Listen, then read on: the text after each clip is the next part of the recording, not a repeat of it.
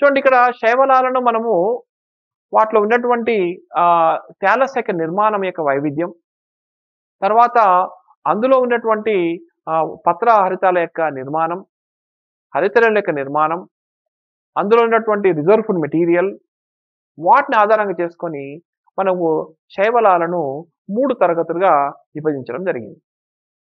చాలా ఉన్నాయనుకోండి. సో మీ స్థాయి అంటే ఇంటర్మీడియట్ స్థాయి వరకు 3 తరగతులుగా ఇవ్వడం జరిగింది. అందులో మనకు క్లోరోఫైసి, దీన్ని గ్రీన్ ఆల్గే అంటారు, ఆకుపచ్చటి శైవలాలు. తర్వాత ఫియోఫైసి, వీటిని గోధుమ వర్ణపు శైవలాలు అని పిలుస్తారు, బ్రౌన్ ఆల్గే అని పిలుస్తారు. ఇక రోడోఫైసి, దీన్ని రెడ్ ఆల్గే అని పిలుస్తారు, ఎరుపు వర్ణపు శైవలాలు. So Chlorophyceae, Phaeophyceae, Rhodophyceae, green algae, brown algae, red algae. So వీటి గురించి మనము డీటెయిల్డ్గా మనం మాట్లాడబోతున్నాం. First of all let us discuss Chlorophyceae విషయానికి వద్దాం. సో గ్రీన్ ఆల్గీ విషయానికి వస్తే చూడండి, ఆకుపచ్చటి శైవలాలకు విషయానికి వస్తే ఏమేమి వస్తాయంటే స్పైరోగైరా, వాల్వాక్స్, క్లాడోఫోరా, ఇడగూనియం, కారా, క్లోరెల్లా, క్లామ్డోమోనాస్. సో ఇవన్నీ మన దీంట్లో వచ్చినటువంటి ముఖ్యమైనటువంటి శైవలాలు. సో ఈ శైవలాల్లో మనకు సాధారణంగా దీన్ని క్లామ్డోమోనాస్ మీరు చూసే ఉంటారు, ఏకకణ జీవి. కారా, ఇడగోనియం, తర్వాత Cladophora, వాల్వాక్స్, spirogyra. So these are the important organisms are included in the green algae. అందులో చూడండి క్లోరెల్లా అనే విషయానికి వస్తే, తర్వాత క్లామ్డోమోనాస్, ఇవి ఏకకణ జీవులు. దీనికి కషాబాలు ఉండవు, దీనికి కషాబాలు ఉంటాయి. ఈ రెండేడు దేంట్లోకి సంబంధించినటువంటివి, ప్రొటిస్టా రాజ్యంలోకి సంబంధించినటువంటివి మొక్కలు ఇవి. ఇక నెక్స్ట్, ఇక క్లోరోఫైసి లోపల, గ్రీన్ ఆల్గీ లోపల ఈ యొక్క పత్రహరితం అంటే హరిత రేణువుల్లో గమనించినట్టయితే క్లోరోఫిల్ ఏ, క్లోరోఫిల్ బి ఉంటుంది. తర్వాత ముఖ్యంగా స్టార్చ్ అనేటువంటిది, పిండి పదార్థం అనేటువంటిది రిజర్వ్ ఫుడ్ మెటీరియల్గా ఉంటుంది. నిల్వ ఉండే ఆహారం ఏంటంటే స్టార్చ్, పిండి పదార్థం. తర్వాత మామూలుగా కణాన్ని ఆవరించి ఉన్నటువంటి పదార్థాలు తీసినట్టయితే సెల్యులోజ్ అనేది కణకవచంగా ఉంటుంది. కణకవచం పైన ఒక పొర వంటి నిర్మాణం పెక్టిన్ ఉంటుంది, pectin. So cellulose and pectin is the outer layers are there on the cell. So cellulose is the cell wall, and outside the cell wall we can observe that pectin. When the pectin is dissolved in the water, it will become slimy like substance. అంటే ఈ pectin నీటిలో కరిగిన తర్వాత ఆ యొక్క మొక్క యొక్క పైభాగంలో పట్టుకుంటే జారిపోయే గుణం వస్తుంది అనమాట. పట్టుకుంటే జారిపోయే గుణం దేనివల్ల వస్తుందంటే పెక్టిన్ ద్వారా వస్తుంది. మీకు ఇంతకుముందు చెప్పాను, జనరల్ క్యారెక్టరిస్టిక్స్ లోపల పెక్టిన్, ఆల్జిన్, కర్రాజిన్ అనే పదాలను ఉపయోగించాను. పెక్టిన్ ఏమో ఇక్కడ గ్రీన్ ఆల్గీలో కనిపిస్తుంది, తర్వాత ఆల్జిన్ ఏమో ఫియోఫైసిలో కనిపిస్తుంది, గోధుమ వర్ణపు శైవలాల్లో కనిపిస్తుంది, కర్రాజిన్ ఏమో ఎరుపు వర్ణపు శైవలాల్లో కనిపిస్తున్న విషయాన్ని మీరు గమనించాలి. ఓకే, నెక్స్ట్ విషయానికి చూద్దాం. సో క్లోరోప్లాస్ట్ విషయానికి వస్తే, హరితరేణుల విషయానికి వస్తే, హరితరేణులు ఎట్లా ఉంటాయమంటే రకరకాల యొక్క శైవలాల లోపల, అంటే నీ ఆకుపచ్చని శైవలాల లోపల discoid. The chloroplast may be discoid shape, plate like shape, reticulate, cup shape and spiral shape and ribbon shape. అంటే రిబ్బన్ ఆకారంలో కానీ, లేకపోతే సర్పిలం ఆకారంలో కానీ, లేదా గిన్నె ఆకారంలో కానీ, జాలాకార ఆకారంలో కానీ, ఒక ప్లేట్ లాగా ఆకారంలో కానీ, ఒక మామూలుగా డిస్కాయిడ్ ఆకారంలో కానీ ఇవి మనకు కనిపిస్తాయి. సో క్లోరోప్లాస్ట్ అనేటువంటివి అన్ని ఒకటే మాదిరిగా ఉండవు, రకరకాల ఆకారాల్లో, సైజులో మనకు కనిపిస్తాయి. ఇక స్టోరేజ్ ఫుడ్ బాడీస్ అనేటువంటివి కూడా కనిపిస్తాయి. That is the పైరినాయిడ్స్. So పైరినాయిడ్స్ actually present in the chloroplast. పైరినాయిడ్స్ ఎక్కడ ఉంటాయి? పైరినాయిడ్స్ అనేవి క్లోరోప్లాస్ట్ లో కనిపిస్తాయి. So these are proteinaceous bodies, proteinaceous తో తయారవుతాయి. కానీ అందులో కూడా ఏం నిల్వ ఉంటుందంటే స్టార్చ్ నిల్వ ఉంటుంది, ఆర్ ఆయిల్ డ్రాప్లెట్స్. కొన్ని మొక్కల కూడా ఆయిల్ డ్రాప్లెట్స్ కానీ, కొన్ని మొక్కల్లో స్టార్చ్ నిల్వ ఉండడం జరుగుతుంది. సో కాబట్టి ఇక్కడ మనకు పైరినాయిడ్స్ అనేటువంటి ముఖ్యంగా ప్రోటీనేసియస్ తో తయారవుతాయి, అందులో స్టార్చ్ నిల్వ ఉంటుంది. అంతేకాకుండా మరికొన్ని శైవలాల లోపల ఆయిల్ డ్రాప్లెట్స్ కూడా నిల్వ ఉండే ఆహార పదార్థాలుగా ఉండవచ్చు. ఇక కణాన్ని ఆవరించి ఉన్నటువంటి కణకవచం సెల్యులోజ్ తో తయారవుతుంది. తర్వాత పెక్టిన్ అనేటువంటి పదార్థం కూడా పైన లేయర్గా ఉంటుంది, పెక్టోజ్గా మనకు కనిపిస్తుంది. ఓకే, సో ఈ యొక్క ఆకుపచ్చటి శైవలాల్లో మనం పరిశీలించినట్టయితే వెజిటేటివ్ ప్రొడక్షన్ అంటే ప్రత్యుత్పత్తి విషయానికి వస్తే శాఖీయ ప్రత్యుత్పత్తి, తర్వాత అలైంగ ప్రత్యుత్పత్తి, తర్వాత లైంగిక ప్రత్యుత్పత్తి విషయానికి వస్తే చూడండి vegetative production by means of fragmentation and the asexual reproduction by means of juice spores in the juice sporangia, and the sexual reproduction by means of sex cells. The sex cells are nothing but the gametes. That is, it may be the same size or it may be different sizes. One is moving and another is not moving. Okay, that type of sexual reproduction is there. The sex cells are produced and it may be isogamous, anisogamous and oogamous. Sexual reproduction పరిశీలిస్తే లైంగిక కణాలు ఏర్పడతాయి. ఈ లైంగిక కణాలు అనేవి ఒకటే సైజులో ఉండవచ్చు. ఒకవేళ ఒకటే సైజులో ఉంటే దాన్ని సమసంయోగం అని, ఒక సైజులో డిఫరెంటేట్ ఉంటే ఒకటి పెద్దది ఒకటి చిన్నది ఉండి రెండు కలుస్తున్నాయి అనుకోండి, దాన్ని ఇక్కడ అనైసోగమి అంటారు, అసమ సంయోగం అని పిలుస్తారు. అలా కాకుండా ఒకటి కదలకుండా ఒక చోట ఉండి ఇంకోటి కదులుకుంటూ వచ్చి ఆ యొక్క స్త్రీ సంయోగ బీజాన్ని కలిస్తే దాన్ని ఊగామెస్ అని, అండ సంయోగం అని పిలుస్తారు. సో ఇవన్నీ కూడా ఆకుపచ్చటి శైవలాలు, గ్రీన్ ఆల్గీ యొక్క క్యారెక్టరిస్టిక్స్. ఈ గ్రీన్ ఆల్గీ క్యారెక్టరిస్టిక్స్ విషయానికి వస్తే ఎగ్జాంపుల్ తీసుకున్నట్టయితే క్లామ్డోమోనాస్, ఓకే, వాల్వాక్స్, ఇలోథ్రిక్స్, థైరోగైరా అండ్ కారా అనేటువంటివి దీనికి ఎగ్జాంపుల్గా మనం చూడండి. ఇక్కడ మీకు చూస్తూ ఉంటారు, ఇది వాల్వాక్స్.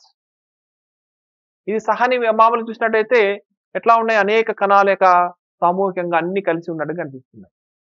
Okay, కాలనికల్ organism and single cell, ఒకటే కణంతో నిర్మితమైనటువంటి శైవలం ఇది క్లామ్డోమోనాస్.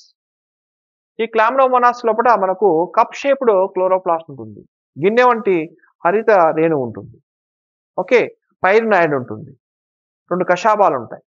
ఒకటే కణంతో నిర్మితమైనటువంటి జీవి, కానీ ఇక్కడ అనేక కణాలతో ఏర్పడినటువంటి జీవి, కాలనికల్ జీవి. మామూలుగా ఇక్కడ అనేక కణాలు సమూహంగా ఏర్పడి ఒక జీవిగా కనిపిస్తుంది. ఇక నెక్స్ట్ విషయానికి వస్తే ఇక్కడ చూసినట్టయితే కారా. ఈ కారా అనేటువంటి జీవిలో మనకు స్పష్టంగా గమనించినట్టయితే ఇక్కడ బ్లూ గ్యూల్, న్యూక్యూల్ అనేటువంటి లైంగిక అవయవాలు కనిపిస్తాయి. ఇది కారా. ఓకే, సో కారా, క్లామ్డోమోనాస్, తర్వాత వాల్వాక్స్, థైరోగైరా, క్లాడోఫోరా, ఈడగోనియం, ఇలాంటి అన్ని మొక్కలు కూడా అన్ని కూడా ఆకుపచ్చటి శైవలాలోకి వస్తాయన్నమాట. సో ఈ విధంగా మనం నీటి మీద ఇలాంటి శైవలాలు మనం చూస్తూ ఉంటాం. చూడండి, ఇది కారా, ఇది మామూలుగా నీరి ఆకుపచ్చ శైవలం, ఇది ఆకుపచ్చ శైవలం, గ్రీన్ ఆల్గీ. మీరు అక్కడక్కడ మనం గమనించినట్టయితే డాట్స్ లాగా మనకు బ్లూ గ్యూల్, న్యూక్యూల్ అనేటువంటి లైంగిక అవయవాలు కూడా కనిపిస్తాయి. Okay, now coming to second శైవలాల్లోకి వద్దాం, బ్రౌన్ ఆల్గీ. సో బ్రౌన్ ఆల్గీని మనం ఏమని పిలుస్తామంటే ఫియోఫైసి అని పిలుస్తారు. ఫియోఫైసి, ఆ బ్రౌన్ ఆల్గీని ఫియోఫైసిగా భావిస్తాం, లేదా గోధుమ వర్ణపు శైవలాలుగా భావిస్తాం. గోధుమ వర్ణపు శైవలాలు ఎలా ఉంటాయంటే ముఖ్యంగా అందులో ఆ యొక్క మొక్కల లోపల ముఖ్యంగా క్లోరోఫిల్ ఏ, క్లోరోఫిల్ సి అనేటువంటి హరిత పదార్థాలు ఉంటాయి. తర్వాత కెరోటిన్స్, జాంతోఫిల్స్ కూడా ఉన్నాయి. Keratin and xanthophylls also present. And ఇక్కడ చూసినట్టయితే ఈ బ్రౌన్ ఆల్గీ లోపల ఈ బ్రౌన్ కలర్ ఎలా వస్తుందంటే olive green to various shades of brown depending upon the amount of xanthophyll pigment. Xanthophyll pigment అనేటువంటిది ఉండడం వల్ల ఈ యొక్క బ్రౌన్ కలర్ వస్తుంది. సో ఈ మొక్కల లోపల ఈ ఆలివ్ గ్రీన్ నుంచి రకరకాల షేడ్స్ లోపల జీవులు కనిపిస్తాయి. అందులో ముఖ్యంగా ఏంటంటే ఫ్యూకోజాంతిన్ and also very important pigment. That pigment express the brown color. Okay, the fucoxanthin is a very important pigment. It will influence the expression of brown color in the brown algae. ఇక next another one, మనం ఇంతకుముందు మాట్లాడుకున్నాం, మామూలుగా algae మామూలుగా ఆకుపచ్చటి శైవలాల లోపల మనకు పైన పెక్టిన్ అనే పదార్థం ఉంది. ఆ పెక్టిన్ అనే పదార్థం అనేది పట్టుకుంటే జారిపోయే గుణం వస్తుంది అని అన్నాం. కానీ ఇక్కడ మాత్రం గమనిస్తే బ్రౌన్ ఆల్గీ లోపల ఆ యొక్క కణం యొక్క పై భాగం లోపల ఆల్జిన్ అనేటువంటి పదార్థం ఉంటుంది. Algin is out coat. ఈ అవుట్ కోట్ ఉండడం వల్ల ఇక్కడ కూడా ఈ మొక్కల్లో కూడా పట్టుకుంటే జారిపోయే గుణం ఉంటుంది. So it's a medicinal value. ముఖ్యంగా ఫేస్ క్రీమ్స్ తయారు చేయడానికి ఇవి బాగా పనికొచ్చేటటువంటి పదార్థంగా మనం ఇప్పుడు చూస్తున్నాం. ఆల్జిన్ గాని, పెక్టిన్ గాని, కర్రాజిన్ గాని, ఇప్పుడు అలోవెరా లోపల కలబందలో కనిపించేటువంటి స్లైమ్ లేయర్ సబ్స్టెన్స్ ఉంది కదా! ఆ సబ్స్టెన్స్ కూడా మనకు లేపనాలుగా మనకు ఉపయోగిస్తున్నారు. ఓకే. Next లామినేరియన్ starch. చూడండి అక్కడ చూస్తేనేమో మామూలు స్టార్చ్ కనిపించింది. కానీ ఈ యొక్క ఈ బ్రౌన్ ఆల్గీ లోపట అంటే గోధుమ వర్ణపు శైవలాల లోపట కనిపించే నిల్వ ఉండే పదార్థం ఏదంటే లామినేరియన్ స్టార్చ్. లామినేరియన్ పిండి పదార్థం. దీన్ని ఇంకొక పేరుతో కూడా పిలుస్తాం. మానిటాల్ స్టార్చ్ అని కూడా పిలుస్తాం. మానిటాల్ స్టార్చ్ అని కలిగి ఉండడం. మళ్ళీ ఒకసారి చెప్తున్నా చూడండి. ఇందులో బ్రౌన్ ఆల్గీ లోపట అక్కడేమో ఏబి అని చూసాం. ఇక్కడ మాత్రం ఏసి. ఏసి కెరోటిన్ జాంతోఫిల్స్, తర్వాత ఆలివ్ గ్రీన్ కలర్ యొక్క అనేటువంటి ఏదైతే ఉందో వేరే షేడ్స్ లాగా కనిపించడం వల్ల బ్రౌన్ అనేటువంటి కలర్ వస్తుంది. ఆ బ్రౌన్ రకరకాల బ్రౌన్ కలర్ లో రావడానికి కారణమైనటువంటి పదార్థం ఫ్యూకోజాంతిన్. తర్వాత అవుట్ లేయర్ ఏదైతే ఉందో అది ఆల్జిన్ గా కనిపిస్తుంది. తర్వాత లామినేరియన్ స్టార్చ్ అండ్ మానిటాల్ స్టార్చ్ అనేది ఈ యొక్క బ్రౌన్ ఆల్గీలో గోధుమ వర్ణపు శైవలాల్లో కనిపించే అంశంగా చూస్తున్నాం. నెక్స్ట్ ఇక్కడ ఈ బ్రౌన్ ఆల్గీ లోపల తంతువుల నిర్మాణం కూడా కనిపిస్తుంది చెప్పాం కదా. అయితే ఈ హోల్డ్ ఫాస్ట్ సెల్ అనేది ఉంటుందమ్మా. ఇది మామూలుగా ఇది ఆధార కణంగా ఉంటుంది. ఇది హోల్డ్ ఫాస్ట్ సెల్. ఇందులో మనకు బేసల్ సెల్ అంటారు, దీన్ని ఆధార కణం అని పిలుస్తారు. టు అటాచ్ ద సబ్స్ట్రేటానికి అతుక్కోవడానికి, ఇట్లా అతుక్కోవడానికి పనికొచ్చేది. అంటే కింద ఉండేటువంటి ఏ కణం అయితే ఉందో ఆ కణాన్ని మనము బేసల్ సెల్ అంటారు. ఈ బేసల్ సెల్ అనేటువంటిది రాయికి కానీ లేదా చిన్న దుంగకు కానీ లేదైనా కర్రకు కానీ అంటుకోవడానికి పనికొచ్చే కణంగా ఉంటుంది. ఈ కణం ఎట్లా ఉంటుందంటే ప్రత్యేక కణంగా ఉంటుంది. ఈ కణాల కంటే కూడా ఇది ప్రత్యేక కణంగా ఉంటుంది. ఇది ఆ యొక్క సబ్స్ట్రేటంను అతుక్కోవడానికి పనికొస్తుంది. ఒక్కొక్కసారి అవసరమైతే మిథ్యాపాదాల లక్షణాలు కలిగి ఉండి దాన్ని పట్టుకోవడానికి సహకరిస్తుంది. తర్వాత స్టాక్ అంటే స్టైప్ అని మనం చూస్తాం. అంటే ఇక్కడ ఆధార కణమేమో ఆధారాన్ని అంటిపెట్టుకుంటుంది. దాని పై భాగాన్ని ఏమో స్టాక్ అని పిలుస్తారు, దీన్ని స్టైప్ అని పిలుస్తారు. దాని తర్వాత పైనటువంటి గ్రీన్ కలర్ గా ఉన్నటువంటి పదాన్ని అంటే భాగాన్ని లీఫ్ గా భావిస్తాం. దాన్ని ఫ్రాండ్ అని పిలుస్తారు. ఓకే. మామూలుగా ఆధార కణానేమో మామూలుగా బేసల్ సెల్ అని పిలుస్తారు. తర్వాత కాడ వంటి నిర్మాణం స్టైప్ అని పిలుస్తారు. తర్వాత ఆకుపచ్చటి నిర్మాణాన్నేమో లీఫ్ లేదా ఫ్రాండ్ గా పిలుస్తారు. బ్రౌన్ ఆల్గీ లోపల వెజిటేటివ్ ప్రొడక్షన్ పరిశీలిస్తే by means of fragmentation. Fragmentation అంటే అర్థం ఏమిటంటే ముక్కలుగా విరగడం. ఫర్ ఎగ్జాంపుల్ ఒక తంతు ఉంది, ఆ తంతు చిన్నగా ఇలా ఉంది, దీనికి ఇక్కడ చిన్నగా ఒక డిటాచ్మెంట్ వస్తుంది, విరిగిపోతుంది. సో ఇదొక శైవలంగా మారిపోతుంది. అంటే అటువంటి కెపాసిటీ ఉంటుంది అనమాట. డిఫ్యూజ్డ్ గ్రోత్ అనమాట. డిఫ్యూజ్డ్ గ్రోత్ అంటే ఇక్కడ చూస్తే ఇట్లా చించేసినాం అనుకోండి, మామూలుగా ఈ భాగం మళ్ళీ విభజన చెందుతుంది. ఈ భాగం రెండు వైపులా విభజన చెంది ఆ యొక్క తంతువు పెరుగుతుంది. డిఫ్యూజ్డ్ గ్రోత్ అంటారు. డిఫ్యూజ్డ్ గ్రోత్ వల్ల ఈ ఫ్రాగ్మెంటేషన్ లక్షణం వస్తుంది, ముక్కలుగా విరగడం. ఇక ఏసెక్షువల్ రిప్రొడక్షన్ అలైంగిక ప్రత్యుత్పత్తి విషయానికి వస్తే ఇక్కడ బైప్లాసెలియేట్ జ్యూస్ పోర్స్ ఏర్పడతాయి.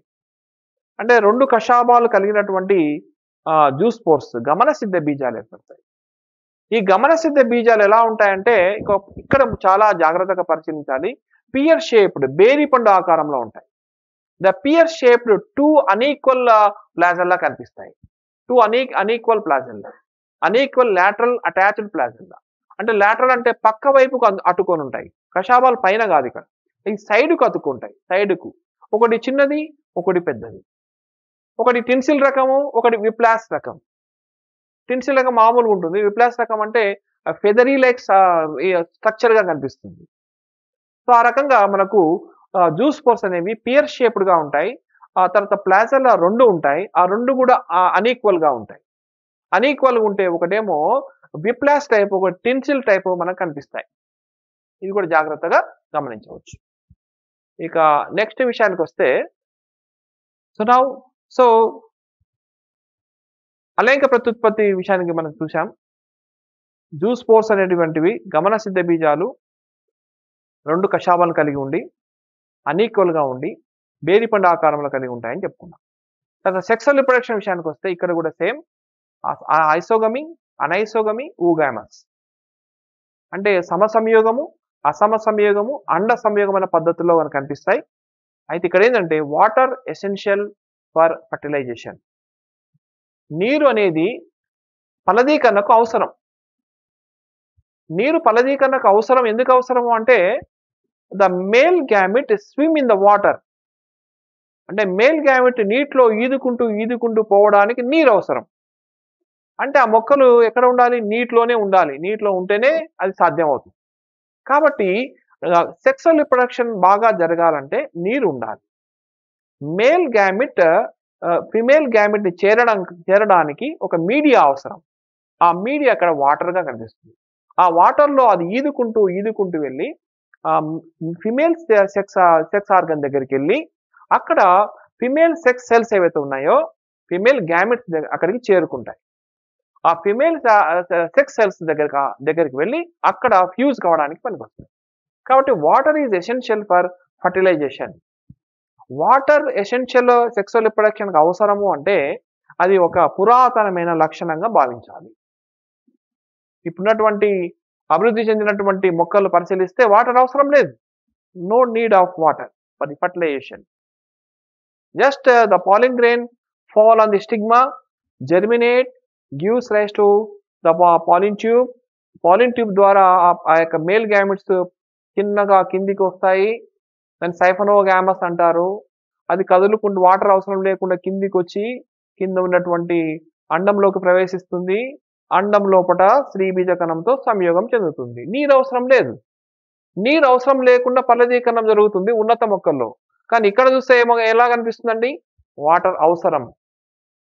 వాటర్ అవసరము సంయోగ బీజాల కంటే ఇది పురాతనమైన లక్షణము. It's a primitive character. ఇది primitive character. So that's why you have to identify that. ఇంకొక విషయం, గ్యామెట్స్ కూడా మనం గమనిస్తే ఇవి కూడా ఏ ఆకారంలో ఉన్నాయమ్మా? ఫైరిఫామ్ అంటే పియర్ షేప్ గా ఉన్నాయి. Juice spores also pear shaped and the gametes also pear shaped. So and beer to లాటరలీ attached ప్లాజెల్లా. ఇక్కడ కూడా మనకు ప్లాజెల్లా అనేవి సైడ్ కు అటాచ్ చేయబడి ఉంటాయి. సో ఇవన్నీ కూడా బ్రౌన్ ఆల్గే యొక్క లక్షణాలు. గోధుమ వర్ణపు యొక్క శైవలాల యొక్క లక్షణాల గురించి మనం ఇవన్నీ తెలుసుకుందాం. Example పరిశీలించినట్టయితే Ectocarpus, డిక్టియోటా, Laminaria, సర్గాజం, fucus. So ఇవన్నీ కూడా గోధుమ వర్ణపు శైవలాలకు సంబంధించినటువంటి శైవలాలు. సో దీంతో మనకు బ్రౌన్ ఆల్గీ గురించి చదువుకోవడం జరిగింది. నెక్స్ట్ కమింగ్ టు రెడ్ ఆల్గీలోకి వెళ్దాం. ఎరుపు వర్ణపు శైవలాల గురించి మనం మాట్లాడదాం. ఓకే, ఇక్కడ మీరు ఆల్రెడీ చూస్తున్నారు. ఇది లామినేరియా. ఆల్రెడీ మీ టెక్స్ట్ బుక్లో ఉంది. నేను వేరే ఏం తీసుకోలేదు, టెక్స్ట్ బుక్లో తీసుకుంటున్నాను, ఎందుకంటే మీకు సిమిలారిటీ వస్తుంది. ఇది ఫ్యూకస్, తర్వాత డిక్టియోటా. చూడండి, ఇది డిక్టియోటా, ఇది ఫ్యూకస్, ఇది తర్వాత లామినేరియా. సో ఫ్యూకస్ అనేటువంటి జాతి ఒక ప్రత్యేకమైన జాతి. ఇది మామూలుగా అన్ని మొక్కలతో కాకుండా కొంత వేరుగా ఉన్నటువంటి జీవిత చక్రాన్ని కలిగి ఉన్నటువంటి మొక్కగా మనం చూస్తాం. Next coming to red algae. So ఎరుపు వర్ణపు శైవలాలు. ఎరుపు వర్ణపు శైవలాలను మనం రోడోఫైసీ మెంబర్స్ అని పిలుస్తారు. ఓకే, ఈ ఎరుపు వర్ణపు శైవలాల లోపల ముఖ్యంగా ప్రిడామినెంట్ పిగ్మెంట్ అనేటువంటిది ఒకటి ఉంది. అందువలన అవి ఎరుపు రంగులో కనిపిస్తున్నాయి. గమనించినట్లయితే R-ఫైకోఎరిథ్రిన్. R-ఫైకోఎరిథ్రిన్ అనేటువంటి ఒక పదార్థం చేత, ఒక వర్ణద్రవ్యం వల్ల అవి ఎరుపు రంగులో కనిపిస్తున్నాయి. Why this algae members are expressing red colour? The presence of R-ఫైకోఎరిథ్రిన్. The predominant pigment is present in the plant body. That's why it will express in red color. Most marine forms in warmer areas, బాగా వేడిగా ఉన్నటువంటి ప్రాంతంలో మన ఈ యొక్క algae మనకు కనిపిస్తుంది. And present in the high light intensity are లో light intensity in the depth of the ocean. అంటే ఇవి అప్పుడప్పుడు ఎక్కడ కనిపిస్తాయంటే బాగా లైట్ ఇంటెన్సిటీ బాగా హైగా ఉన్నటువంటి ప్రాంతంలో, డెప్త్గా ఉన్నటువంటి ప్రాంతంలో, తర్వాత లో ఇంటెన్సిటీ ఉన్నటువంటి ప్రాంతంలో కూడా కనిపిస్తాయి. అంటే బాగా లైట్ బాగా తగిలే ప్రాంతంలో కనిపించవచ్చు, లోపల కూడా కనిపిస్తాయి. అంటే దీన్ని బట్టి అర్థం చేసుకోండి, లైట్ ఎక్కువగా ఉంటేనే కిరణీయ సమీక్ష జరుగుతుందని అనుకోవడం పొరపాటు. లైట్ అనేటువంటిది చాలా 1 to 2% of light is enough for the plant body.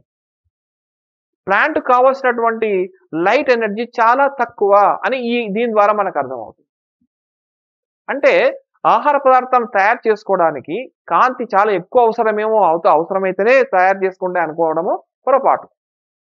చాలా తక్కువ మోతాదులో లైట్‌ను మొక్కలు ఉపయోగించుకొని చాలా ఎక్కువ మోతాదులో కార్బోహైడ్రేట్స్‌ను తయారు చేసుకుంటాయి. కార్బన్ డయాక్సైడ్‌ని స్వీకరించి ఒక అద్భుతమైనటువంటి ప్రక్రియ ద్వారా ఫోటోసింథసిస్ అనే ప్రక్రియ ద్వారా తయారు చేసుకుంటాయి. ఇక నెక్స్ట్ ఈ రెడ్ ఆల్గే లోపట ద థాలై మల్టీసెల్యులార్ ఎట్లా ఉంటుందమ్మా? ప్లాంట్ బాడీ మల్టీసెల్యులార్‌గా బహుకణితంగా ఉంటుంది. అండ్ కాంప్లెక్స్ బాడీ స్ట్రక్చర్ కనిపిస్తుంది. చాలా సంక్లిష్టమైనటువంటి నిర్మాణం కలిగి ఉంటుంది మొక్క యొక్క దేహం. ఇక ఇంకొక విషయం ఏంటంటే వీఆర్ టేకింగ్ కంపారిటివ్ స్టడీ. ప్రతిసారి ఇక్కడ 3 తరగతులు ఉన్నాయి. ఆ 3 తరగతులను కంపారిటివ్ స్టడీ చేయాలి. కంపారిటివ్ స్టడీ చేస్తే రాయడం చాలా ఈజీ. మామూలుగా పరీక్ష రాయడానికి మాత్రమే కాకుండా మనము కాంపిటీటివ్ ఎగ్జామినేషన్‌కి కూడా ఉపయోగపడే విధంగా మనం తయారు కావాలి. ఇప్పుడు 3 తరగతులు చెప్తున్నాను కదా! ఆ 3 తరగతులను 3 కాలమ్స్‌గా విభజించి నోట్స్ రాయండి. ఆటోమేటిక్‌గా ఏం తెలుస్తుంది తెలుసా? ఏ దానికి ఏది డిఫరెన్స్? ఎక్కడ తేడా ఉంది? ఎక్కడ నిలవ ఉండే ఆహార పదార్థము? ఎక్కడ క్లోరోఫిల్స్ ఏమున్నాయి ఇక్కడ? ఏ రకమైన రిప్రొడక్షన్ ఇక్కడ ఉంది, ఇక్కడ ఉంది, ఇక్కడ ఉంది. ఇవన్నీ కూడా తెలిసిపోతాయి. Okay, now let us discuss chlorophyll ఏ, క్లోరోఫిల్ డి అనేటువంటి పదార్థాలు ఇక్కడ కనిపిస్తున్నాయి. అక్కడ ఏమనుకున్నాం?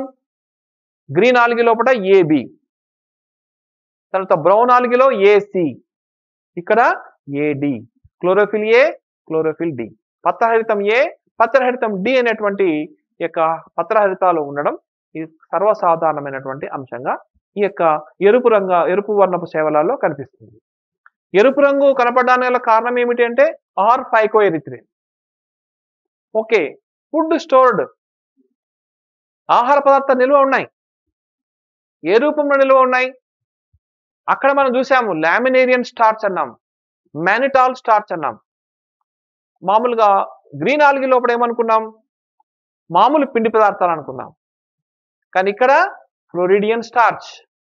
ఫ్లోరిడియన్ స్టార్చ్ అనేటువంటిది ఎలా ఉంటుందంటే similar to amylopectin and glycogen.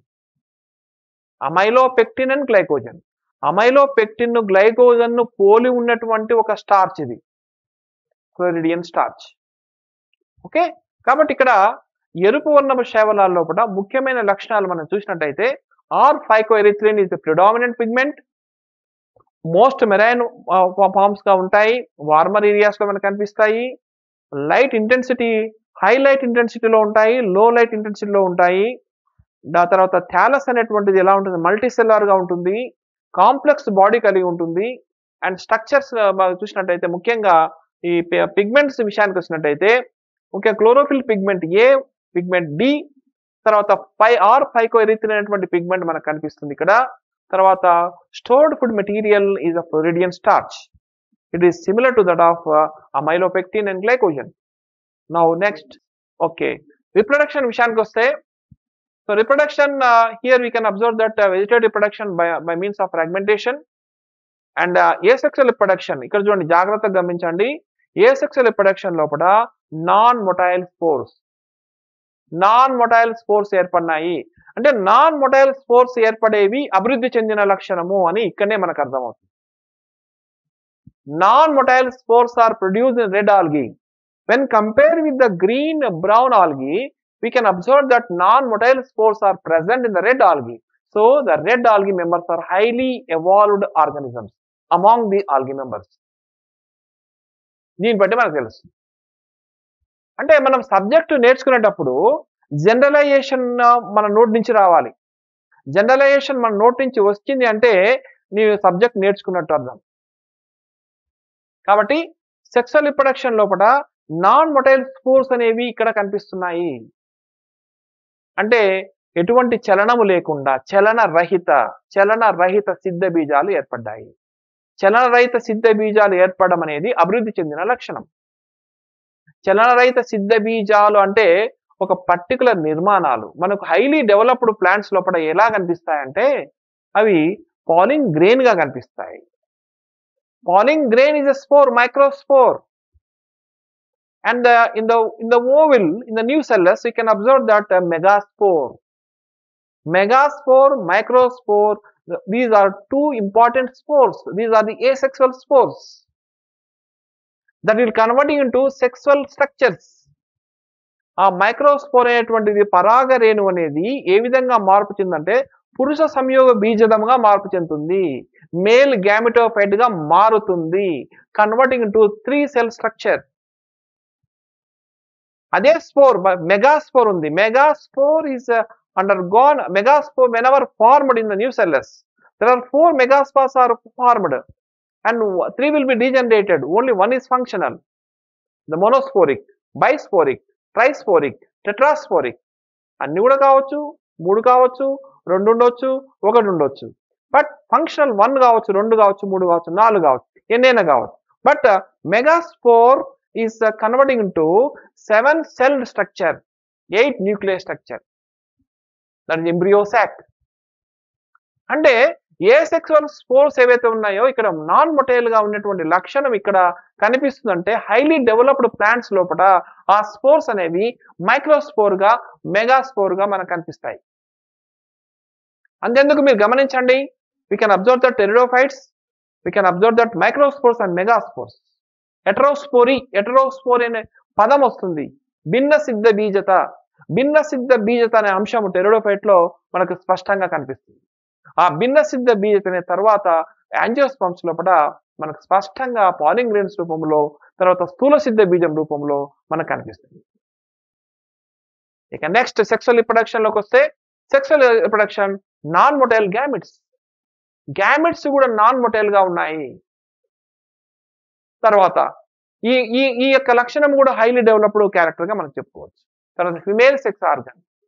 Female sex organ అనేటువంటిది ఇక్కడ పర్టికులర్ గా ఏర్పడిందండి. Highly developed character when compare with the bryophytes. Bryophytes ను, ఆల్గీ మెంబర్స్ ను పరిశీలించినట్టయితే రెడ్ ఆల్గీ లోపల మనకు ఈ యొక్క లైంగిక అవయవాలు ఏర్పడే అంశం మనం చూస్తాము. అక్కడ బ్రయోఫైట్స్ ఏమని భావిస్తామంటే flask shaped structure is archegonia అని పిలుస్తారు. కానీ ఇక్కడ ఫ్లాస్క్ షేప్డ్ స్ట్రక్చర్ కూజ ఆకారంలో ఉన్నటువంటి నిర్మాణాన్ని కార్పగోనియం అని, తర్వాత నాన్ ఫ్లాజెల్లేటెడ్ మేల్ గ్యామిట్ ఏదైతే ఉందో దాన్ని ఏమంటా అంటే స్పెర్మేషియం అని పిలుస్తారు. స్పెర్మేషియం. ఓకే, కూజ ఆకారంలో ఉన్నటువంటి కార్పగోనియం, తర్వాత నాన్ ఫ్లాజెల్లేటెడ్ అంటే కషాభ రహిత పురుష సంయోగ బీజము స్పెర్మేషియం అని పిలుస్తారు. ఓకే, సో కాబట్టి ఈ రెడ్ ఆల్గీ లోపల హైలీ డెవలప్డ్ క్యారెక్టర్స్ కనిపిస్తున్నాయి. ఫ్రాగ్మెంటేషన్ కామన్, బట్ ఏసెక్సువల్ ప్రొడక్షన్ ఇక్కడ మామూలుగా జూస్ ఫోర్ గా అక్కడ కనిపించింది 2 దాంట్లో. కానీ ఇక్కడ అక్కడ 2 దాంట్లో రెండో దాంట్లో ఎట్లా కనిపించింది? బైప్లాజెలేట్ juice ఫోరే, but unequal, టిన్సిల్ and విప్లాస్ type. But ఇక్కడ చూసినట్టయితే అసలు ప్లాజెల్లాలే లేవు, గ్యామెట్స్ కూడా ప్లాజెల్లాలు లేవు. సెక్స్ ఆర్గన్స్ ఏర్పడ్డాయి, కార్పగోనియం అండ్ స్పెర్మేషియం. అంటే మేల్ గ్యామెట్ ఏమో స్పెర్మేషియం అని, ఫ్లాస్క్ షేప్డ్ స్ట్రక్చర్ అయినటువంటి ఫిమేల్ సెక్స్ ఆర్గన్ కార్పగోనియం అని పిలుస్తాం. ఓకే, ఇక్కడ చూసినట్టయితే oogamous type of sexual reproduction and accompanied by the complex post fertilisation developments. మనం గమనించినట్టయితే పోస్ట్ ఫర్టిలైజేషన్ చేంజెస్ లోపల ఫలదీకరణాంతర అభివృద్ధి అనేటువంటిది కనిపిస్తుందండి ఇక్కడ. అంటే డిప్లాంటిక్ లైఫ్ సైకిల్ అనేటువంటిది మనకి ఇక్కడ పాలిసైఫోనియాలో చూస్తాం మనం. Diplontic life cycle. ఈ డిప్లాంటిక్ లైఫ్ సైకిల్ లోపల మనకు ఏకస్థితిగా, ద్వయస్థితిగా రెండు రకాలుగా కనిపిస్తాయి. డిప్లాంటిక్ లైఫ్ సైకిల్ అనేటువంటిది మనకు పాలిసైఫోనియాలో మనం చూస్తాం. అంటే పోస్ట్ ఫర్టిలైజేషన్ చేంజెస్ లో కూడా మరికొన్ని నిర్మాణాలు ఏర్పడతాయి. సో అది మనం జాగ్రత్తగా పరిశీలించాలి. Example పాలిసైఫోనియా, పార్ఫైరా, Gracilaria, జిలీడియం. మీరు చూశారు ఇంతకుముందు గ్రాసిలేరియా, జిలీడియం అని. గ్రాసిలేరియా, జిలీడియం నుంచి మనము అగార్ అనేటువంటి దాన్ని పొందుతామని. ఓకే, సో ఇటువంటి విషయాలు మనము ఈ యొక్క దీంట్లో గమనించవచ్చు. Next let us see the figures. Figure చూసినట్టయితే పార్ఫైరా ఇది మీకు ఆల్రెడీ టెక్స్ట్ బుక్ లో ఉంది. ఇది పాలిసైఫోనియా. సో పాలిసైఫోనియా అనేది రెడ్ ఆల్గీలో వస్తుంది. సో మనం క్యారెక్టరిస్టిక్స్ చదువుకున్న తర్వాత ఏ ఫిగర్స్ టెక్స్ట్ బుక్ లో ఉన్నాయి చూడాలి. అది ఏ ఫిగర్, ఆ ఫిగర్‌ని కూడా చదవండి. చాలా మంది విద్యార్థులు పారాగ్రాఫ్ చదువుకొని ఎగ్జామ్‌లో రాస్తే సరిపోతుందనుకుంటారు. బొమ్మలు అసలు చూడరు. బొమ్మలు అసలు చదవరు. బొమ్మల్లో కూడా చాలా విషయాలుంటాయి. బొమ్మలు చదవడం వల్ల చాలా విషయాలను ఐడెంటిఫై చేయగలుగుతాం. గుర్తిస్తాం. ఐడెంటిఫికేషన్ చేయడం కూడా ఒక నాలెడ్జే. రిమెంబర్ చేసుకోవడం కూడా ఒక నాలెడ్జే అనే విషయాన్ని మీరు తెలుసుకోవాలి. ఒక విషయాన్ని అడిగితే వెంటనే గుర్తుకు తెచ్చుకొని చెప్పడం కూడా నాలెడ్జే. ఒక విషయాన్ని అడిగినప్పుడు ఇచ్చినటువంటి 4 భాగాల్లో గుర్తించడం కూడా నాలెడ్జే. Recognition and recall both are important specifications of the knowledge.